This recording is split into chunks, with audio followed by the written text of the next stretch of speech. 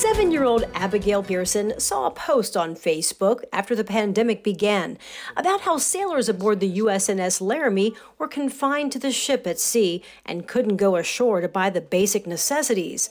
So she went to work organizing essential packs for the crew with her own money and donations. Through her many efforts, Abigail has managed to raise $700, but she's not stopping there. Her goal is $5,000. We appreciate all her efforts at supporting her community, especially in a very difficult time. One of the standards of the Girl Scouts is to make the world a better place. Abby takes that very seriously.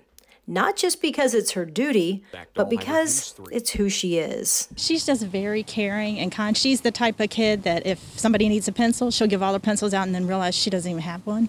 She just has a big heart and she wants to help all the time. That's why we showed up at her Hampton home to surprise her, as did her teacher and principal from Aberdeen Elementary School. Hi, I'm Beverly from News 3.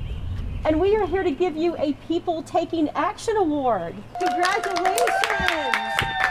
Southern Bank, our community partner, would like to give you a $300 gift card as well. Oh, Congratulations!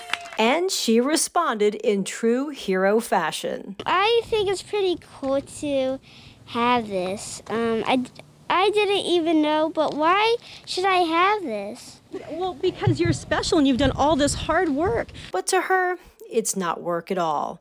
It's what you do when people need help. And as far as making the world a better place, it already is, Abby, because you're in it. In Hampton, Beverly Kidd, News 3. Oh, isn't Abby adorable? Now, if you'd like to contribute to Abby's fundraiser, there is a GoFundMe page set up. The link is attached to this story on WTKR.com.